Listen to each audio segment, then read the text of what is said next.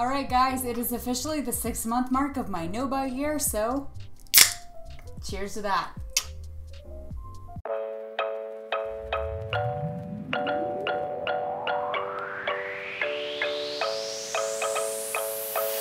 Alright guys, I had to get that intro in one take because I only have one beer left to my name. Maybe for a 6-month anniversary of a no-buy year or a 6-month marker of my no-buy year, I should really have a glass of champagne. But now that I'm living that post-kidney life, I typically tucker out after like 1 or 2 glasses of alcohol, much less a whole bottle, and I'm single and I have no one to share it with, so beer it is. This is actually a lovely gluten-free beer, which is the last one I have because I found out that I in fact do not have celiac disease, which is awesome. And so in the good news department, I'm just gonna drink the last of my celiac-friendly gluten-free beer and celebrate the fact that we are 6 months into my shopping ban. I've learned so much over this year and I wanna share some of that with you, but until then, one quick swig to celebrate because it is hotter than balls outside and your girl's thirsty. Awkward. Alright, putting the beer down so I can actually record some of this video. I'm really excited to actually be recording this video because we are 6 months in, as I stated, and I have been on a no-buy streak since January of this year, and that means for those of you who maybe just showed up, I don't know, I can only buy things that are essential for my survival for the entirety of the year, but I can still buy things like food, gifts for other people, charitable donations, things for the house or for my business. And when I say things for the house, I mean repairs for the house. If a window breaks or a door breaks or I need to replace carpet or something astronomical like that, I'm absolutely allowed to do it, but I cannot buy things that are fun to make the house better, like new patio furniture, new linens, new throw pillows, stuff from the Target. You know, I can't do stuff like that, but I can buy things for home decor if it's for Airbnb. I rent out the 2 rooms that I have spare for Airbnb, and so for full transparency, this year I've had to go to Target and buy home decor in order to rent out the second of my 2 rooms, but that was within the realms of my no-buy year. It was within the rules, and so that's okay. It's a business expense, and I only got just enough to make the room comfortable for a guest. I hope I have accomplished that, but other than that, I can't buy anything for myself, so everything in my space, unless somebody buys me something, is exactly what I started the year with, which I will get into in a bit because I will recap some of the exciting gifts I've gotten that have been on my no-buy list, but until then, let's start with a couple of the high-level things I've learned from the 6-month mark of this no-buy year and just get right into it. So good. The taste of success. Well, a couple things I do want to share about my no-buy year is that the first 5 months of not shopping, I felt really lost. I'm not going to sugarcoat it. I'm not going to lie and say that it was this amazing transformative experience, which it actually has been, but I went through a lot of low periods just getting through the first 5 or 6 months of the year. I actually got a hate comment on 2 of my videos that, oh my gosh, why are you struggling with depression? Why are you struggling with this? It's just stuff. And I was like, ouch. Also, screw you, like a little bit, right? Not only was I going through a no-buy year from January onward, but that was around the same time that I was really bunkering down and committing to donating a kidney to a person I didn't know before. So dealing with the stress of kidney donation and not having my old standby of shopping was, to be completely transparent, a total challenge for me. I leaned on shopping a lot and I didn't realize how much it mattered to me. Shopping for me was like a big middle finger to stress. If I think about it, every time I've been through a stressful period as an adult, I've used shopping as this like empowerment thing, which is kind of odd. I was thinking about it, and a few years ago, about 5 or so years ago, I actually called off my wedding. Maybe it was less than 5, maybe it was 4 years ago, but anyway, I called off a wedding and I was able to move out and get my own place, and shopping at that point was a big like middle finger to my ex, a middle finger to that situation. All right, so starting off, just a little bit of reflection about my first 6 months of my no-buy year. I have to say, for full honesty, the first 5 months were hard, but in a way that I didn't expect. Maybe this tampers the data a little bit, but I was also getting ready for a kidney donation around the same time I started my no-buy year. And what I didn't realize, and of course I wouldn't change this for the world at all, Well, what I didn't realize is that shopping was really a crutch for me. That whenever I was having a good day or a bad day, it was either like a salve for, oh, you had a bad day, you deserve it.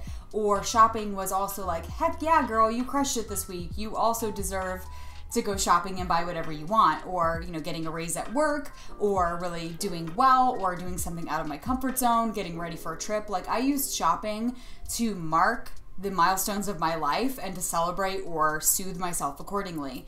And I have to say, donating a kidney was emotionally taxing, and at times it was really lonely for me, because most of the people in my life didn't know I was doing it until I got the okay from my team that yes, it in fact was going to happen, and I was ready, and it was really going to be a thing. And then I finally announced it to my crew and to my work and everybody else, and I felt this huge relief. But the first 5 months of my no-buy year, I had no idea how much I was depending on shopping as a self-soothing agent. And that was really eye-opening for me, even in this first 6 months.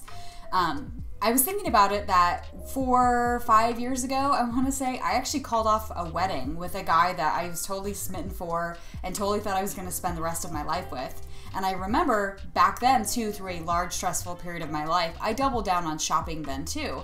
I moved out of his condo and I got my own place, which required me to buy all new furniture, which is fine. But I also remember distinctly my thought process was, I deserve new clothes and I deserve a new wardrobe. I want to reinvent myself. I don't want to look or feel the same as I used to.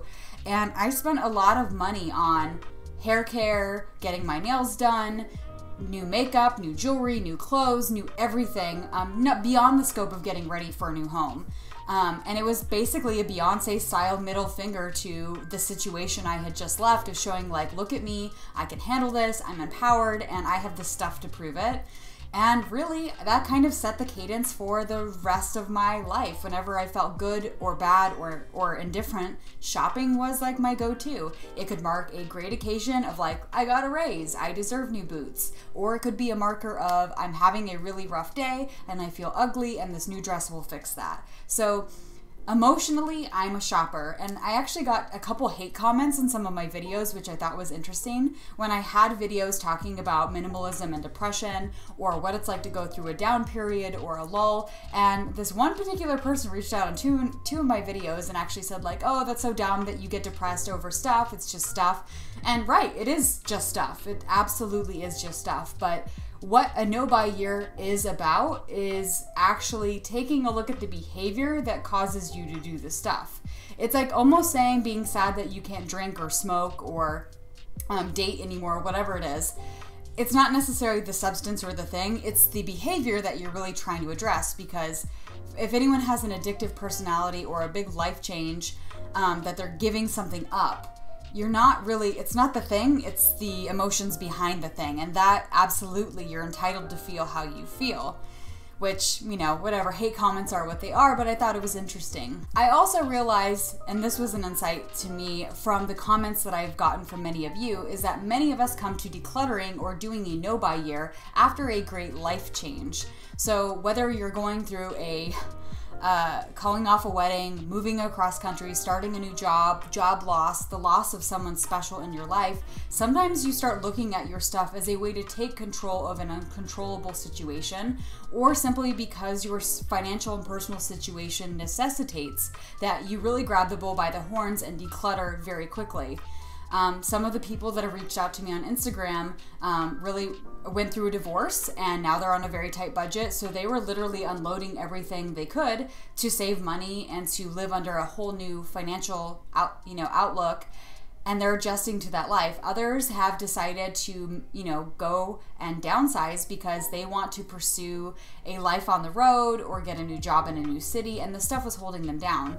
Minimalism and decluttering often comes with a lot of change. And so I think it's interesting that I did this no-buy year while I was also getting ready to donate a kidney.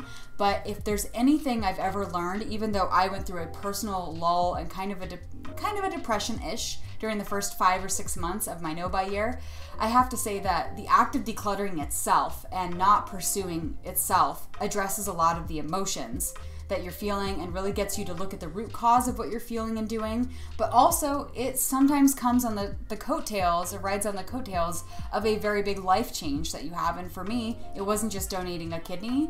it was also on the fact that my significant other of 4 years, who I thought I was going to spend my life with, well, we broke up, and it meant that I was processing my normal knee-jerk reaction to that and how I normally cope with things and change. How I dealt with this breakup this time was significantly different than how I dealt with my calling off my wedding. I really wanted to handle it the same way both times, but this time I'm trying to choose other things in order to self-soothe, to explore my emotions, and to break out of the cycle that I was in for so long. All right, and I hope I didn't just smudge my lipstick. We'll see. Another swig of celebratory beer. So good. Anyway, I wanted to go over some of the common themes of my temptations list. So if you've been watching my channel, you probably know that each month I post a roundup of all the big items that tempted me for the month. So I'll usually take pictures while I'm in store or take a screen grab when I'm on Instagram of all the things that I would have normally bought without a second thought, and just, you know, paid for it and then got that jolt of wonderful hormonal dopamine that comes in when you see an Amazon or other package at your doorstep when you get home from work. But I document all of those things, and I think it was interesting. I looked through all of my roundups, which you can also see on my Instagram channel, shameless plug, and I took some themes from all of the things that I saw month over month. The first thing is that one thing I absolutely love month over month is anything iridescent, like that oil slick vibe, or adorable, I seem to be attracted to. I seem to have a thing for kawaii and cuteness and just fun, bright colors. You can see this on my Instagram handle in general. It's just funny to me because like my shopping habits are just obvious. It's really funny. I don't know. Another thing I wanted to outline is the fact that I went through all of my temptations that I document on my Instagram handle. I do a roundup every single month of all of the items that I would have bought had I not been on a shopping ban. So the things that really tempted me to go into my shopping cart. I take a screen grab or a photo when I'm in store of all of those items, and I put them on a carousel at the end of every month. And they're also on my YouTube channel for my monthly recaps. Well, I went through all of those and kind of took a look visually at everything that was on my list and tried to find some themes as to what are my triggers. Because as I feel from doing a shopping ban, and I hope if you're ever doing a shopping ban yourself, you'll take a minute to pause and look back and document as much as you can to not just be about deprivation, but also about self-discovery of what really tempts you to shop or gets you to spend your money when you're not really thinking about it. I looked over all of my temptations, and this is what I found. All right, so trigger numero uno. Anything that's iridescent or kawaii or like super cute, I want it. Whether it was a Pusheen poof or a really cute iridescent backpack or really cute iridescent glassware, I seem to like anything that has that oil slick rainbowy clear vibe to it. Yeah, I'm a sucker for that, and I could see that aesthetic in pretty much all the months. It was always there. That look was always there. So I'm kind of happy that at least I've been consistent, because one of my bad habits of my previous pre-shopping ban life was that my style was all over the map, right? Like sometimes I would like very preppy things, sometimes I would like very gothy, earthy things, sometimes I looked like Stevie Nicks, other times I looked like Kesha. Like I couldn't decide what my aesthetic was.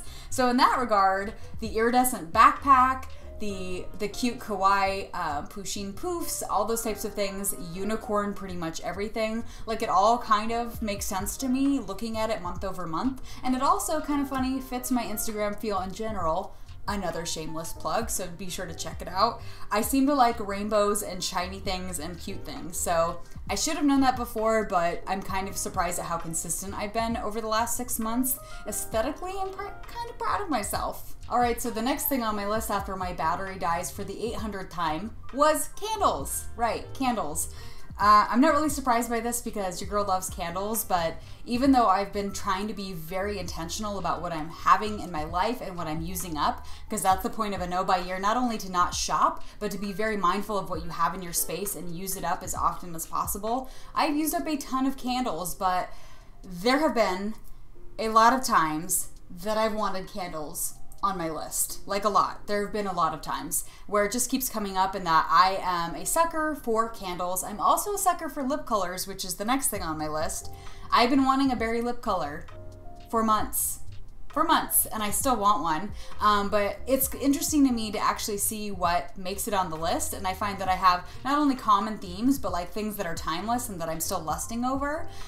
So I think it's insightful, instead of just jumping into things and going out and buying anything willy-nilly, to really see what makes it into that satisfactory list that really makes you drool, that makes you excited, you know, that really gives you that satisfaction over the long term instead of that quick hit of dopamine.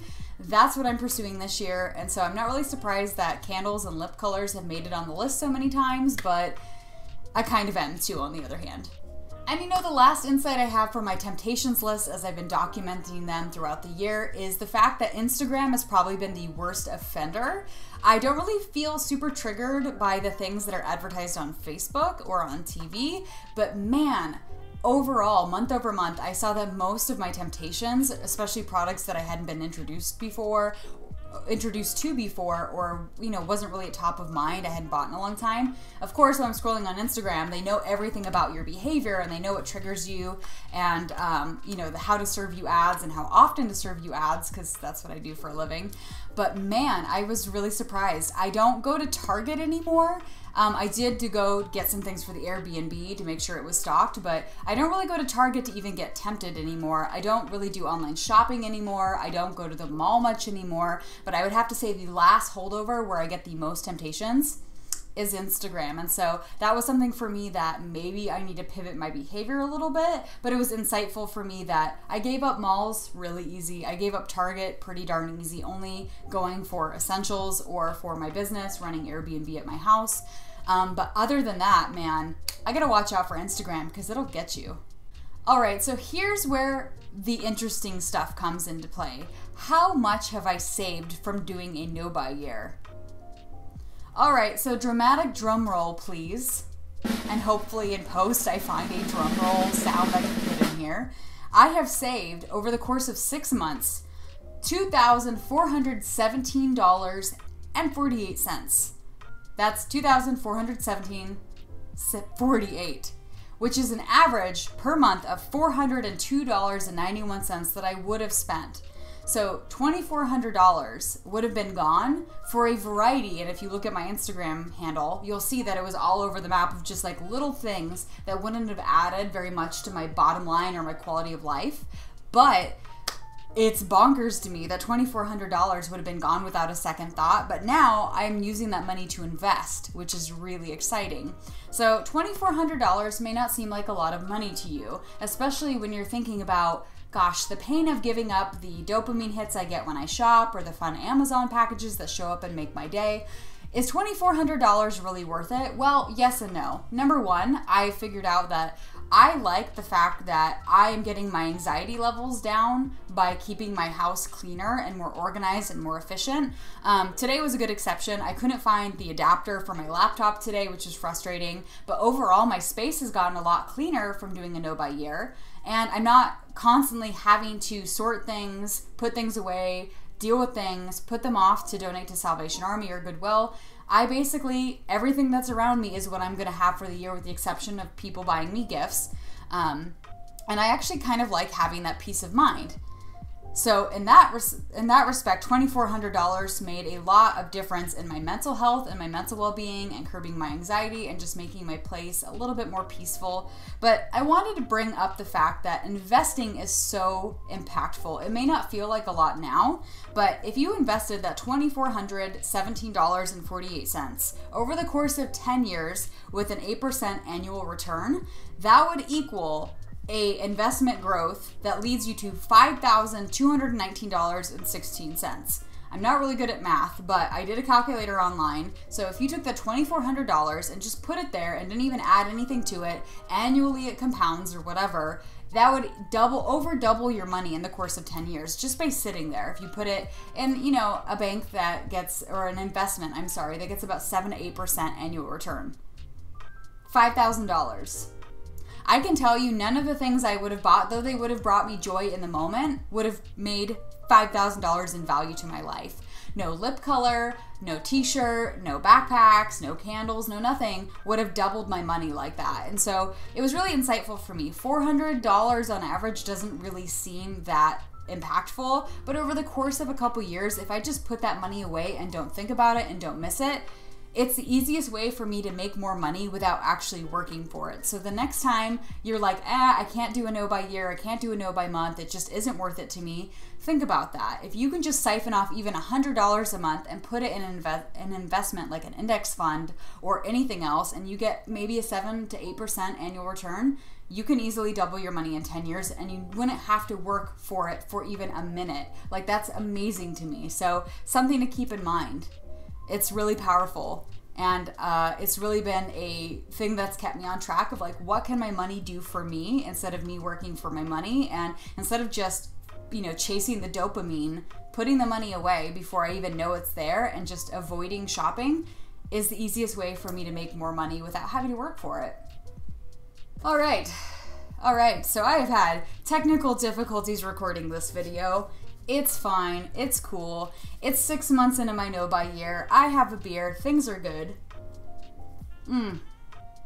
So good. But I wanted to thank all of you for being on this journey for me. I have learned so much and been through some highs and lows with it, but having your comments along the way have really made a difference for me. Some of you reach out on YouTube, others of you reach out on Instagram when I post my monthly updates. And I just have to say, it keeps me very inspired, and I just love hearing from you. So first things first, before I wrap this video, thank you for being the awesome person you are, because you're making a difference in my life, and I hope that these videos make a difference in yours. Alright guys, so that pretty much wraps up my 6-month recap.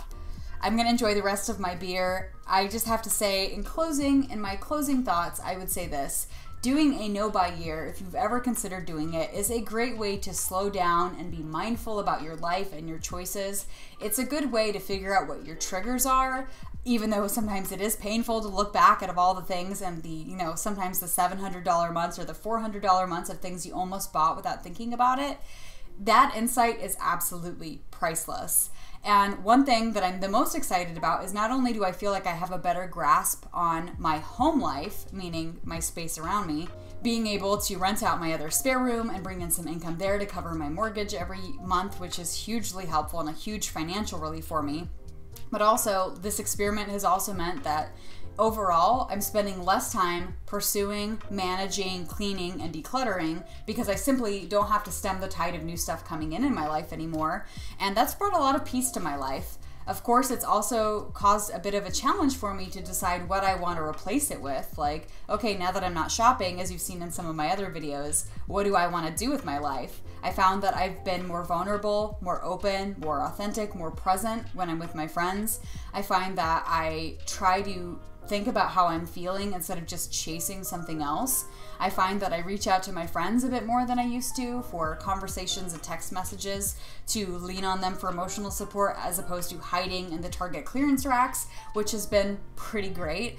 And I'm really excited to see where the next 6 months of my life go. I'm so excited and relieved that the kidney donation surgery is behind me and we've hit the 6-month mark, because now I'm planning the rest of my travel for the year, and before I know it, it will be time to go home and see my family and also celebrate the holidays. So I can't believe it's already July. My birthday is like now, which is amazing, and I'm pretty excited about it. But yeah, things are going really well, and I'm gonna go, wrap this video, and I'm gonna go finish my beer and celebrate the fact that I've made it this far. And also, one last time, thank you for being here with me. So until next time, guys, thank you so much for spending your time with me. You can do anything with these 10 or so minutes, but you chose to spend them with me, and I want you to know how much that means to me. So until next time, guys, stay beautiful, stay sparked, and I'll see you next time.